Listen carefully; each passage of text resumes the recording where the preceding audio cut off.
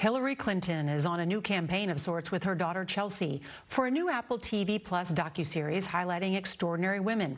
It's called Gutsy. We sat down exclusively with the former secretary and asked her what's next. Would you ever run for president again? No, but I'm going to do everything I can to make sure that we have a president who respects our democracy and the rule of law and upholds our institutions. What if Donald Trump runs again? He should be soundly defeated. It should start in the Republican Party. Grow a backbone. Stand up to this guy. And heaven forbid, if he gets the nomination, he needs to be defeated roundly and sent back to Mar-a-Lago. The Florida mansion now in the spotlight after an FBI search for classified documents. Donald Trump is saying that this search of his home is politically motivated. Well, I'm sure he would say that. In 2016, Hillary Clinton was under investigation for her own handling of classified information and questions about using a private server as Secretary of State. Then FBI Director James Comey ultimately recommended Clinton not be prosecuted, but said she and her team were extremely careless.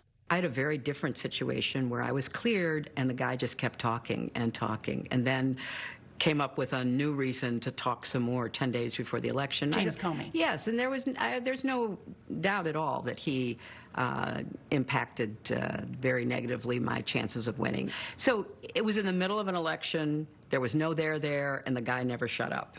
So I think it's a really different comparison to what's going on here when it appears that the Justice Department and the FBI have been incredibly patient, quiet, careful until they finally apparently thought that national security was at stake. She told us she's watched all of the January 6th hearings. What do you think of Liz Cheney? I think she's done a great historic service to the United States and, paid a price for it, which was gutsy.